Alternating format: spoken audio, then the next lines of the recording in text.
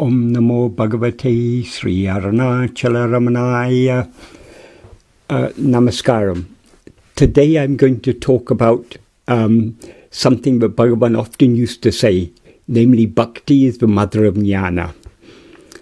If we think about it, the reason for this is very clear. That is, jnāna is nothing but the complete annihilation of ego.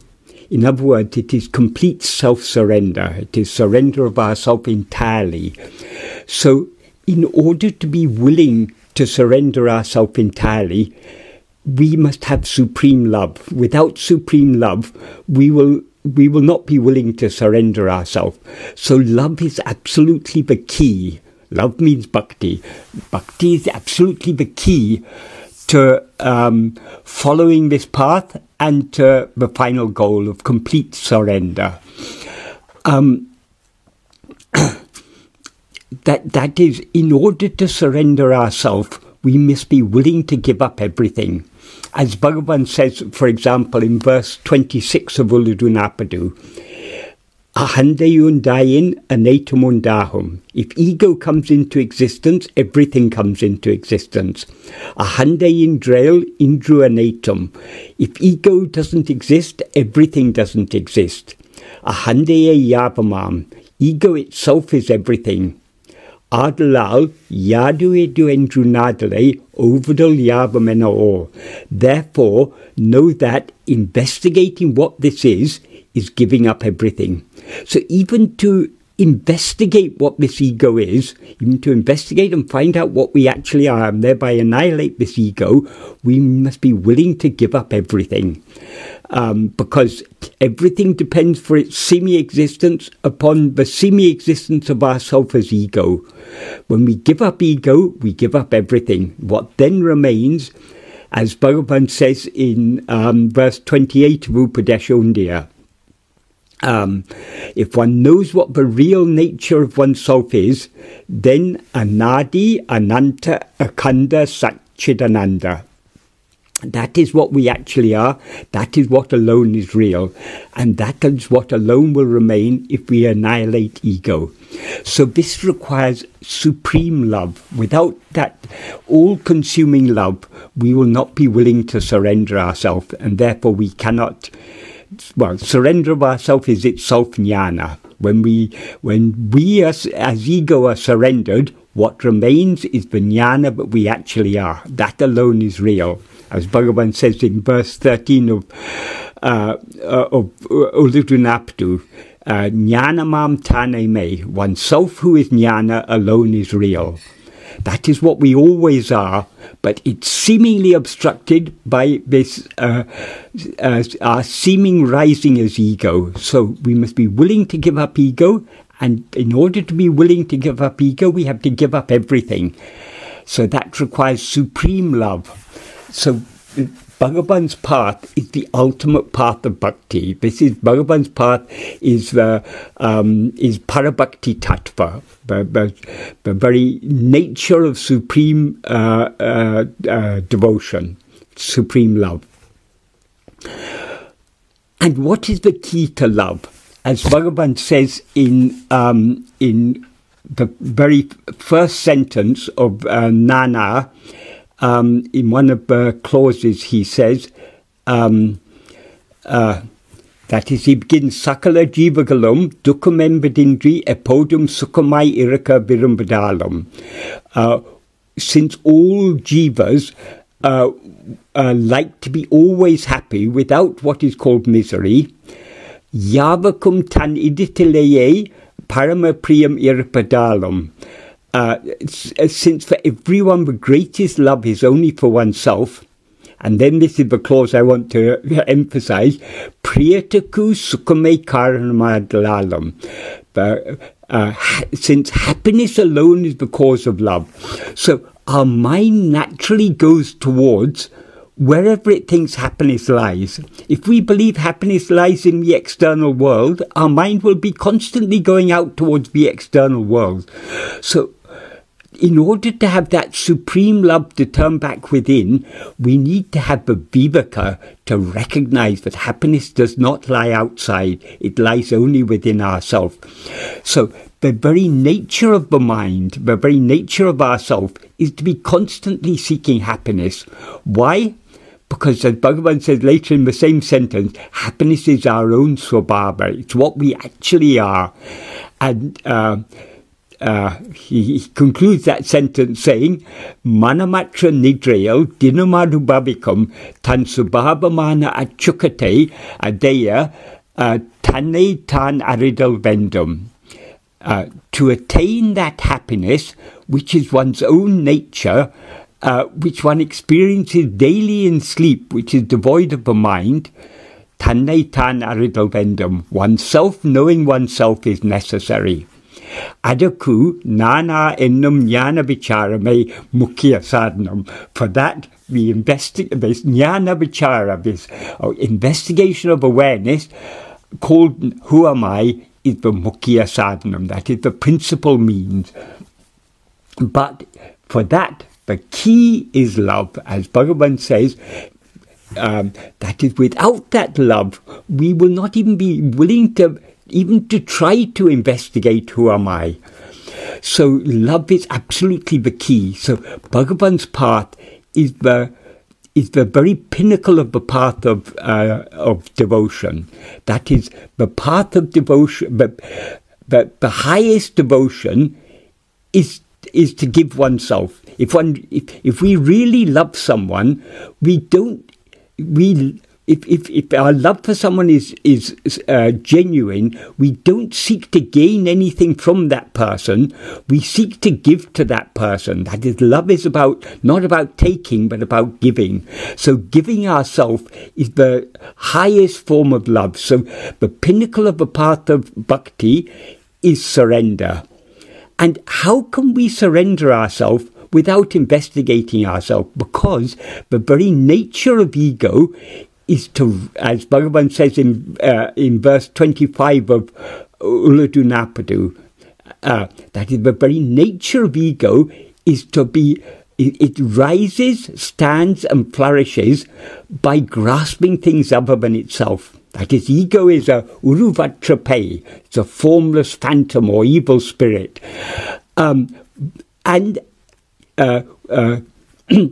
Urupatri undu, Urupatri undam, grasping form, it comes into existence. Urupatri nikam, grasping form, it stands. Urupatri undu mika ongum, grasping and feeding on form, it flourishes abundantly. Uruvittu urupatram, leaving form, it grasps form. So the very nature of ego is to be constantly grasping form. Since ego itself is a formless phantom or evil spirit, but whatever forms it grasps, it's things other than itself.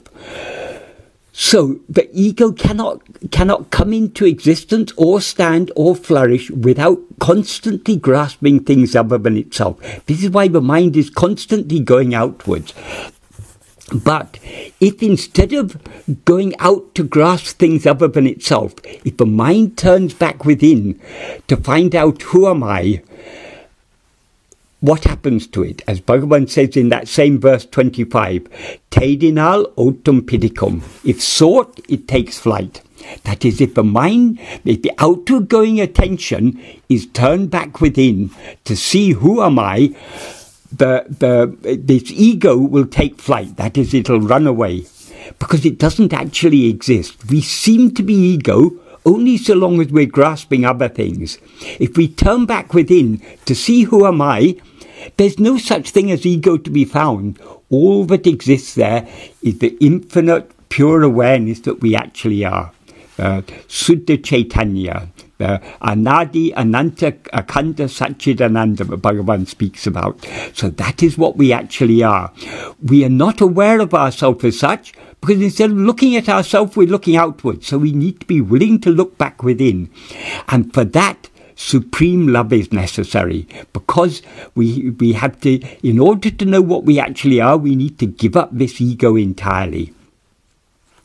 So bhakti is the very key to Bhagavan's teachings. Without bhakti, nobody can follow this path.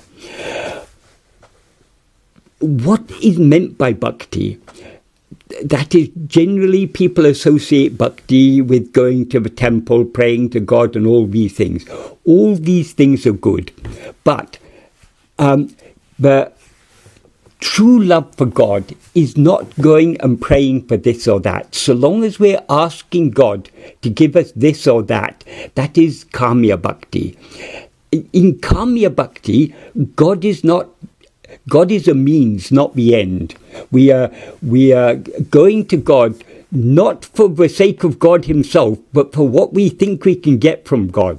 So we pray to God for health and wealth and the well-being of our family and the removal of difficulties and everything. This is all Kamya Bhakti.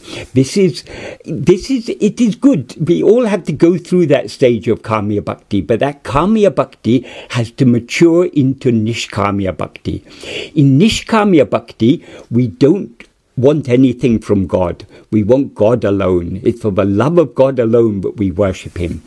This is what Bhagavan talks about from verse 3 onwards in Upadesha Undiyā.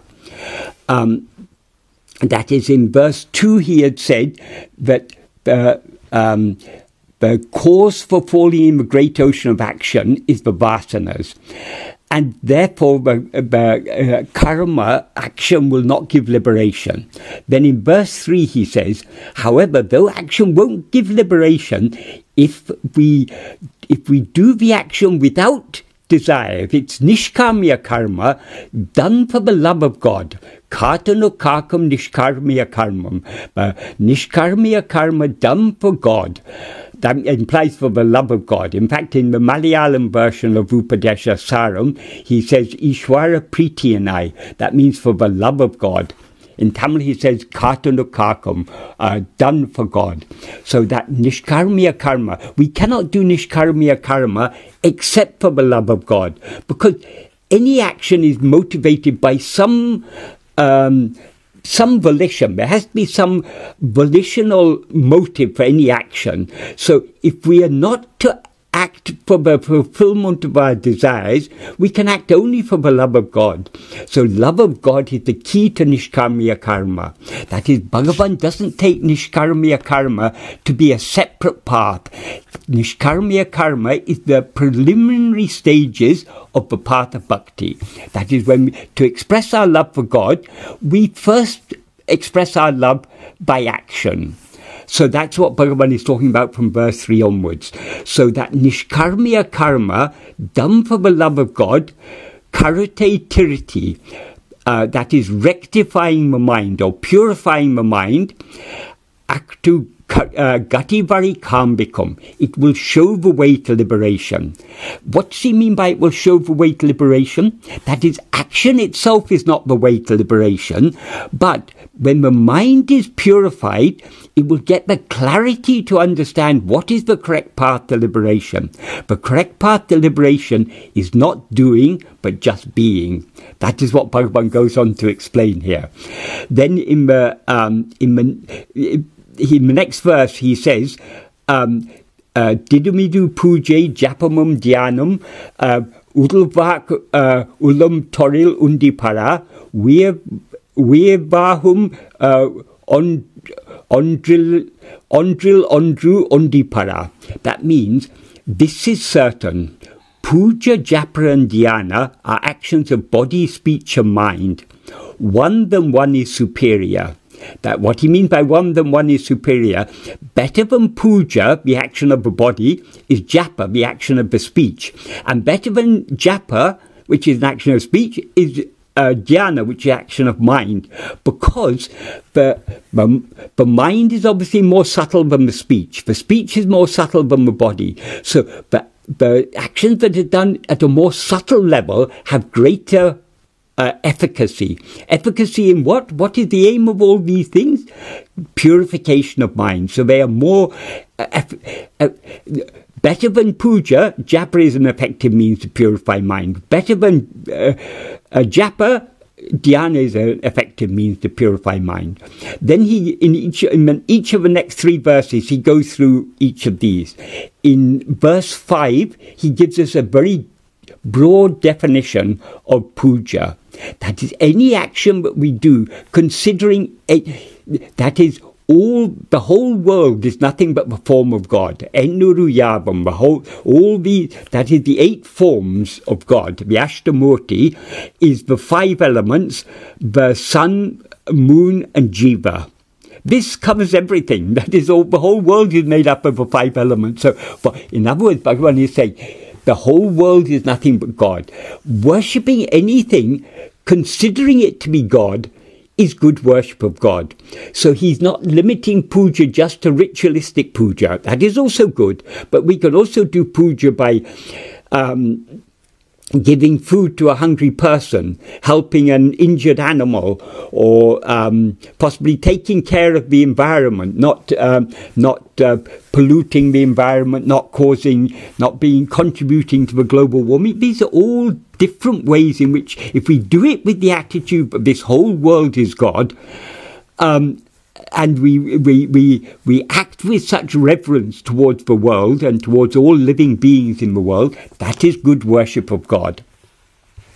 Then in verse 6, he talks about the different types of japa. He says, better than praising, japa is good. Better than singing stotras, japa is good. Better than japa in a loud voice, japa repeats softly within the mouth is good. Better than japa done within the mouth, but japa done by mind, the manasika japa, is beneficial. And this manasika japa is a form of dhyana.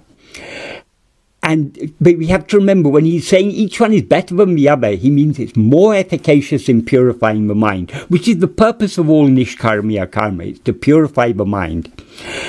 Then in verse 7, he says, rather than meditation that is done interruptedly, meditation that is uninterrupted like a river or the falling of ghee is superior. Why?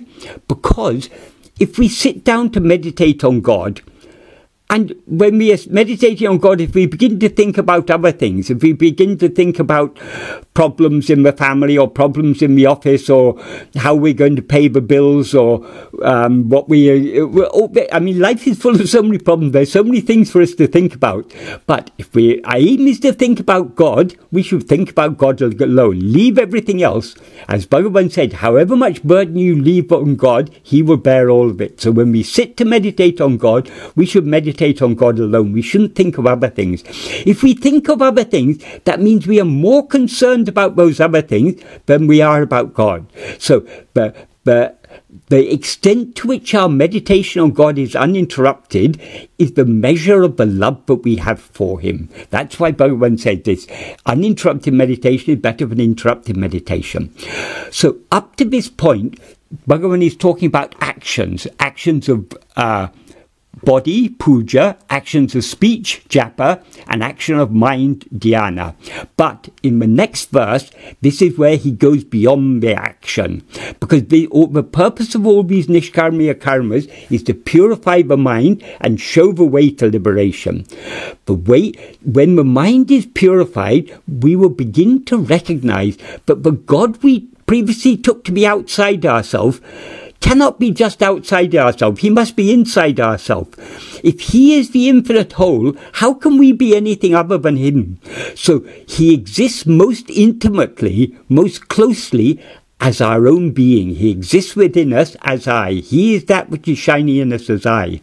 So in verse 8, Bhagavan says, rather than anya bhava means meditating on God as if He is something other than ourselves. Ananya bhava, meditating on Him is not other than ourselves. Anya means other, and Ananya means not other. What is not other than ourselves is only ourselves. So Ananya bhava, and he clarifies what he means by Ananya bhava. Avanaham ahum Ananya bhavam. That is, Ananya bhava in which He is I. That is, having the clear understanding that God is that which is shining in our heart as I, then how should we meditate on God? We should meditate only on I.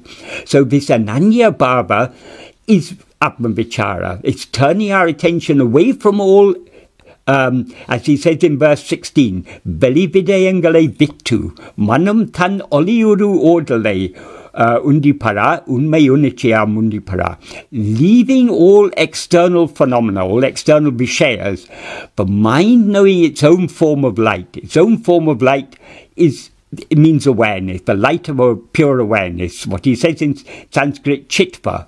In Sanskrit he says, Drisya varitum chittamatmanaha chitvadarsanam tattvadarsanam. That is leaving all the, or withdrawing from all the drisya, what is seen, the mind knowing its own chitva, its own essential nature as awareness. That is seeing the reality. In Tamil he says unmayonichi. Unmayonichi can either mean awareness of what is real or real awareness. It amounts to the same thing.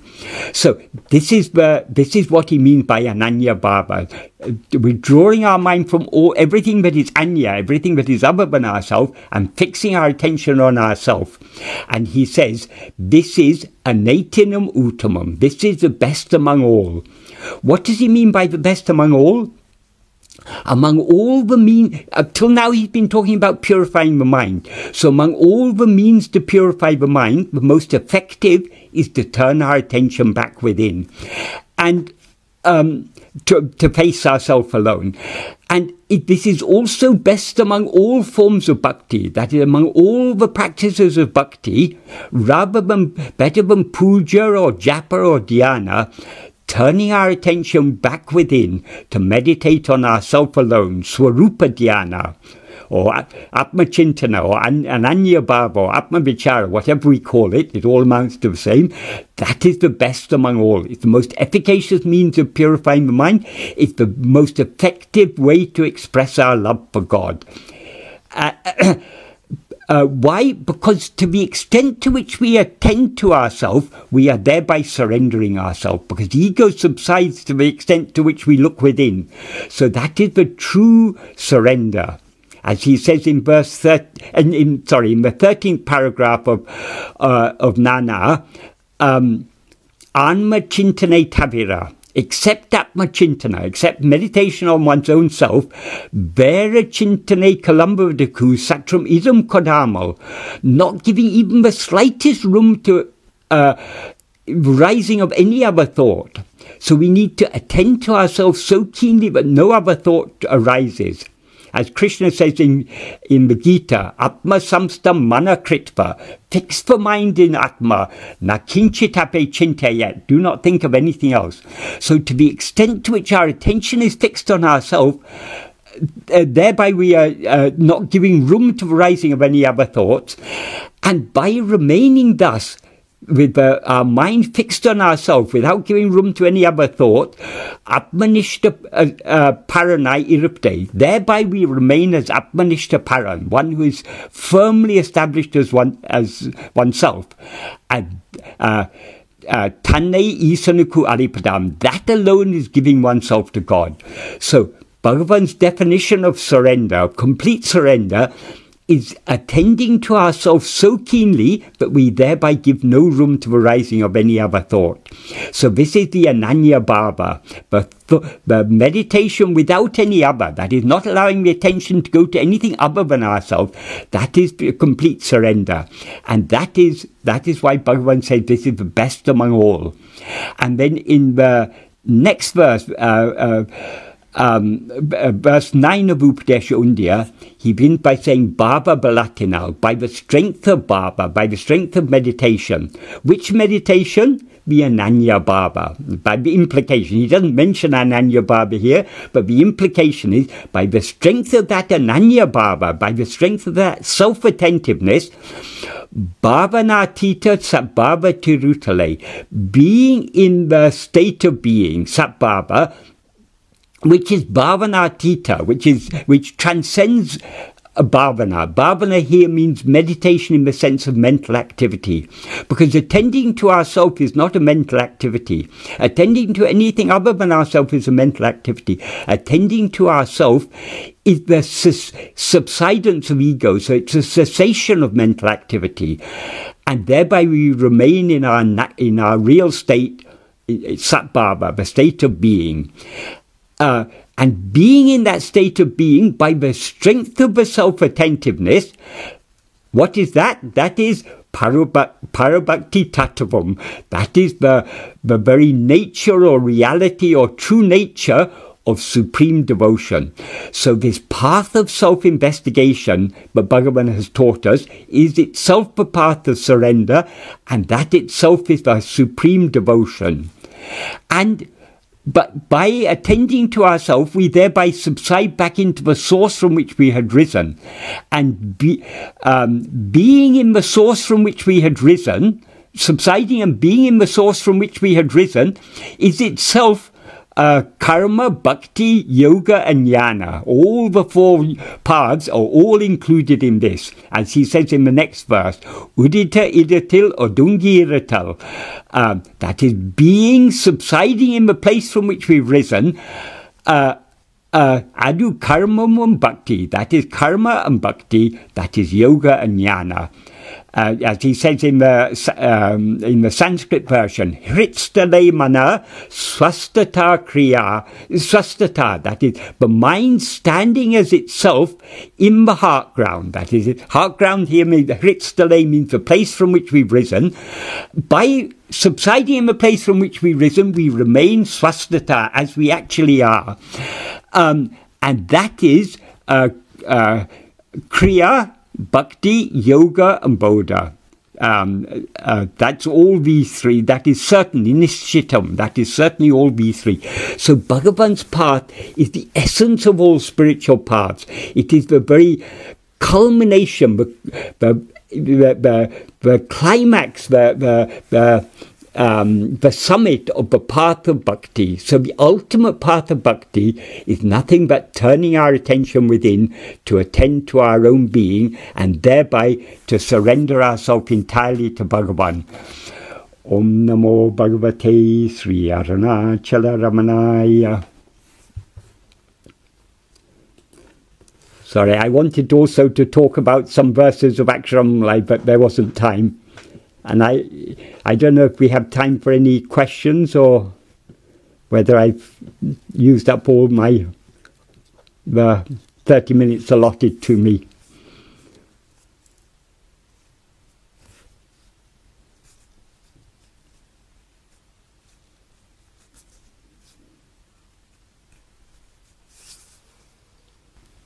Bhagavan's teachings are so simple and so clear, it gives no room even for the rising of any questions. If we think about Bhagavan's teachings, there the mind subsides. It takes us right back to the source. Immerses us in the silence that is the real nature of Bhagavan, and our own real nature.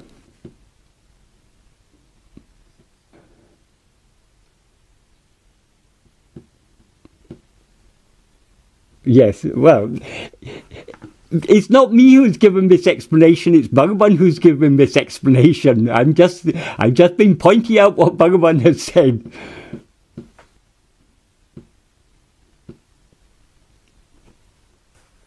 Right. All salutations to Bhagavan.